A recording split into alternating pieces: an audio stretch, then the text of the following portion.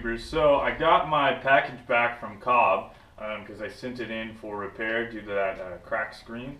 So I just got it tonight, so I'm going to go ahead and open this up and show you guys what it looks like.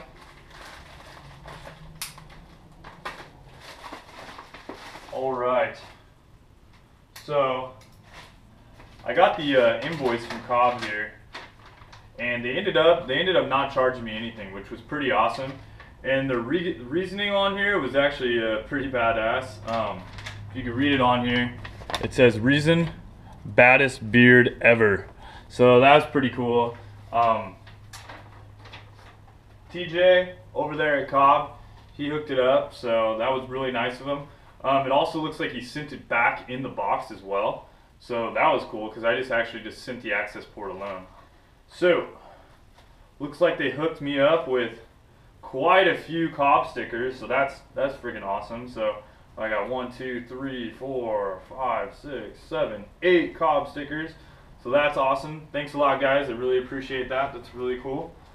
And then what do we got here? I'm not really sure what this is.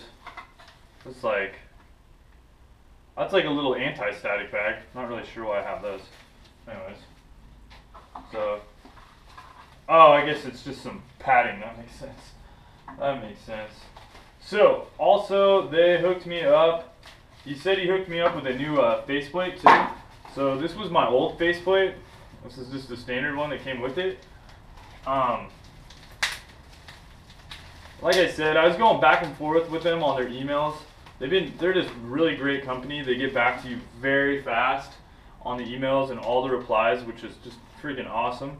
So he ended up hooking me up with this World Rally Blue front faceplate covered, which was a discontinued item. So that's really awesome. That was really nice of them. They did not have to do that at all, so I really appreciate it, Cobb. That was just really cool. So I'm gonna go ahead and rock that for quite some time because that looks pretty awesome.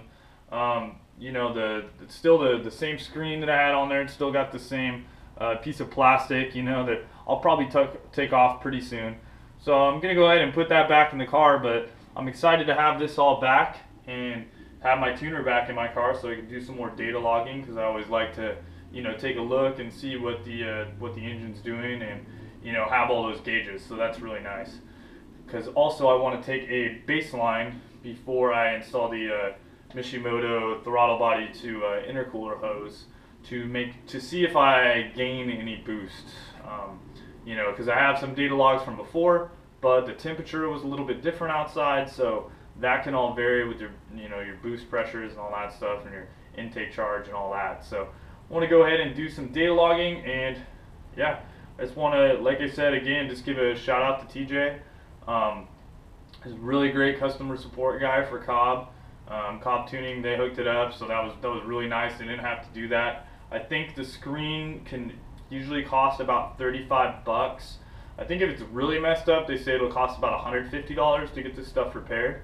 But I guess it all just depends on the situation and how badass of a beard you got. So that was pretty cool. But anyways, guys, thanks a lot for watching. Please subscribe, please like my video. You know, if you have a comment, please comment below. I try to get back to you guys as much as I can and just interact. You know, I have a lot of fun with that. I'm also up over 100 subscribers now, so I think as of right now I'm like 108 or something like that. So I really appreciate everybody for subscribing. I mean, it's just really cool. It's really nice to have a lot of feedback from everybody, and I love commenting back and forth with everybody. It's just a great time. Makes you feel like you have a lot of friends out there, you know, that are into the same thing. So that's really cool. So thanks, guys, and I'll talk to you soon. Later.